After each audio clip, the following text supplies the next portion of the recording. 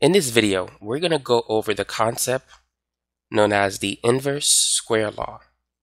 You're probably wondering, what is this? What is the inverse square law? We're going to use a light bulb to illustrate this example. The intensity generated by a light bulb depends on the power of the light bulb that's emitted and also the distance at which you're measuring the intensity from the light bulb. The intensity is equal to the power divided by 4 pi r squared, where r is the distance between a point of interest and the light bulb. So let's say at a distance of 1 meter, the intensity is 360 watts per square meter. What's going to happen if you double the distance? What will be the intensity of the light source 2 meters away from the light source? Looking at this equation, we could see the relationship between intensity and distance. In this case, distance is r. The intensity is inversely related to the square of the distance. To find out what's going to happen if we double the distance, we need to plug in a 2 into this expression. So it becomes 1 over 2 squared. 2 squared is 4. So now we have 1 over 4.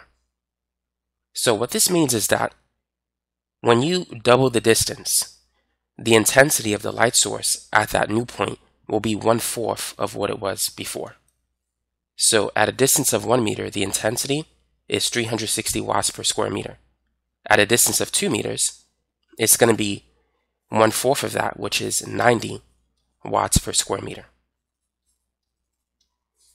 Now, what about 3 meters away? What will be the intensity? If we plug in a 3 into that expression, this is going to be 1 over 3 squared, which is 1 over 9. So it's going to be 9 times less than 360. So 360 divided by 9. 36 divided by 9 is 4. Add the 0, we get 40. So the intensity will be 40 watts per square meter. So to summarize, if you double the distance, the intensity will reduce by a factor of 4. If you triple the distance, it will reduce by a factor of 9. If you quadruple the distance, 4 squared is 16, it's going to reduce by a factor of 16. So that's the basic idea behind the inverse square law. Here's a word problem for you. The intensity of light is 800 watts per square meter at 4 meters away from the source. What is the intensity of the light at a distance of 3 meters away from the light source? Feel free to try this problem if you want to. So let's begin with a picture. Let's say this is the light source. And at a distance of 4 meters, the intensity is 800 watts per square meter. What will be the intensity at a distance of 3 meters? As we move closer to the light source, the intensity should increase. So our answer has to be larger than 800. For this particular example, we have to use the formula. So the first intensity value is 800 at a distance of 4 meters. We're trying to find the new intensity value at a distance of 3 meters. So let's write a ratio between I2 and I1. Remember, the intensity is the power divided by the surface area. So it's power over 4 pi r squared. So I2 is going to be P over 4 pi r squared.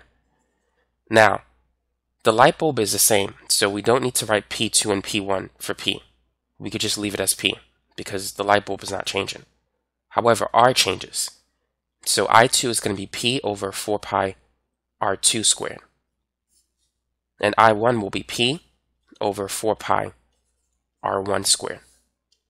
So we could cancel P. And thus we're going to get I2 over I1, which is 1 over, we could also cancel 4 pi. So this is 1 over R2 squared divided by 1 over R1 squared. Multiplying the top and the bottom fraction by R1 squared, we get this formula. I2 over I1 is equal to R1 squared over R2 squared.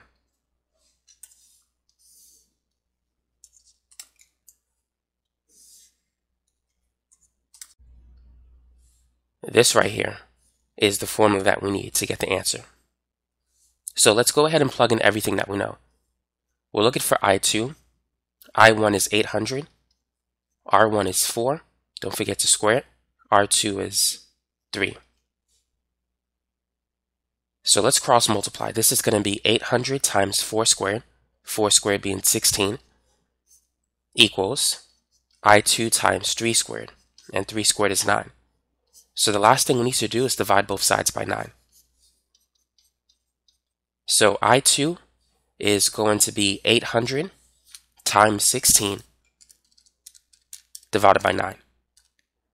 And so as a decimal, that's 1,422.2 watts per square meter. So that is the intensity of the light 3 meters away from the source. This is the answer.